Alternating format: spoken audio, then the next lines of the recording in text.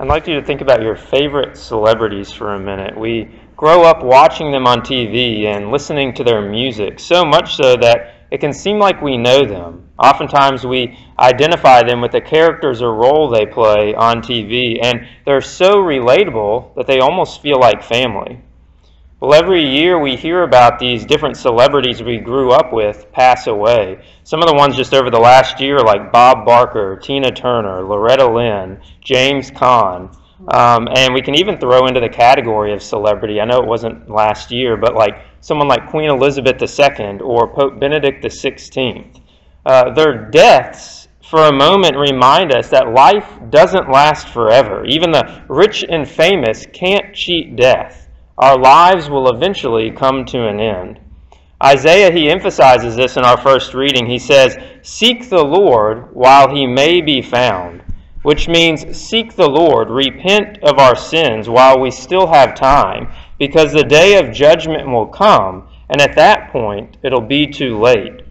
St. Augustine, he had a quote in regards to this. He said, "Do not say tomorrow I will be converted. Tomorrow I will give thanks to God, and all my sins, today's and yesterday's, will be forgiven." It is true that God promises forgiveness for your conversion, but he does not promise tomorrow for your delays. What God has given us, brothers and sisters, is a time of mercy. He once told St. Faustina that before the day of justice, I'm sending the day of mercy. And this is the time that we find ourselves in. Wherever we are in our lives, God's given us time to repent, to return to him, and even more than this, to cooperate with him in spreading the gospel and the message of mercy to all mankind. I love our first reading today because Isaiah, he makes the point that our thoughts are not God's thoughts, and our ways are not his ways. At times, God can be incomprehensible and beyond reason. Think about someone who's on death row. As a serial killer, he brought so much pain and suffering to people's lives.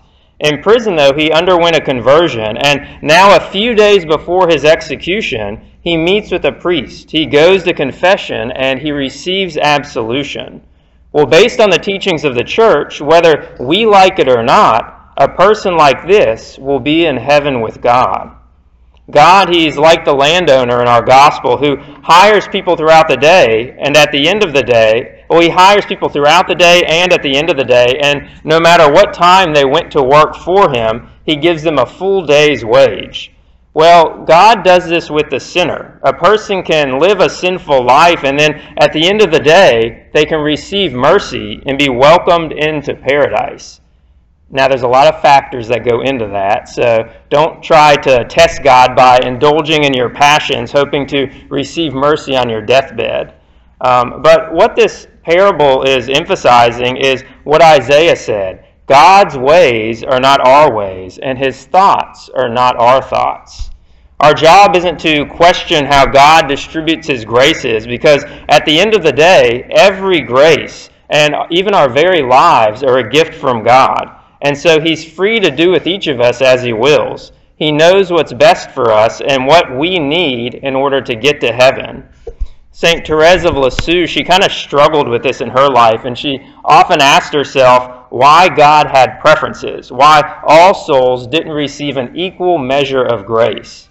And it's a really good question. I think many times people will fall into the temptation of envy or jealousy when they see God's grace working in someone else's life. They want to stifle their joy and progress. It's as if they're losing something when God gives his grace to someone else, when really the opposite is true. The grace that God gives someone else, it's really meant to build up the whole body of Christ. And so we should rejoice when we see God working in someone else's life and give thanks for his goodness and mercy to that person. And St. Therese, she did eventually get a response to her question. She was praying one day, and she said this. She said, "Our Lord has deigned to explain this mystery to me. He showed me the book of nature, and I understood that every flower created by him is beautiful, that the brilliance of the rose and the whiteness of the lily do not lessen the perfume of the violet, or the sweet simplicity of the daisy. I understood that if all the lowly flowers wished to be roses, nature would lose its springtime beauty, and the fields would no longer be enameled with lovely hues. And so it is in the world of souls, our Lord's living garden.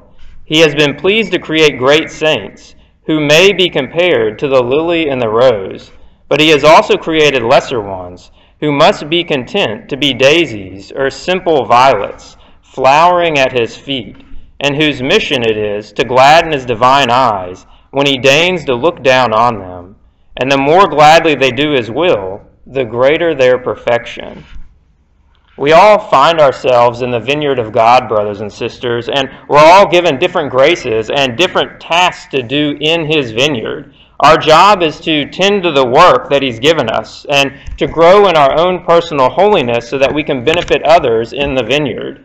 We've been given a time of mercy, and soon the day of justice will come. But we can prepare for that day by seeking God and, as St. Paul said in our second reading, by conducting ourselves in a way worthy of the gospel of Christ. And we can do this by practicing the spiritual and corporal works of mercy. In those, he's given us a means to exercise mercy by deed, by word, and by prayer. And it's in these 3 degrees that he told St. Faustina contain the fullness of mercy and their unquestionable proof of love for him.